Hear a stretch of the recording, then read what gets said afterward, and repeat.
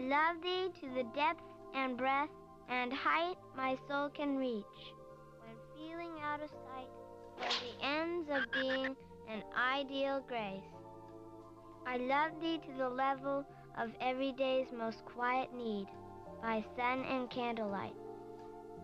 I love thee freely, as men strive for right. I love thee purely, as they turn from praise. I love thee with passion put to use in my old griefs, and with my childhood's faith. I love thee with the love I seem to lose with my lost saints. I love thee with the breath, smiles, tears of all my life, and if God choose, I shall love thee better after death.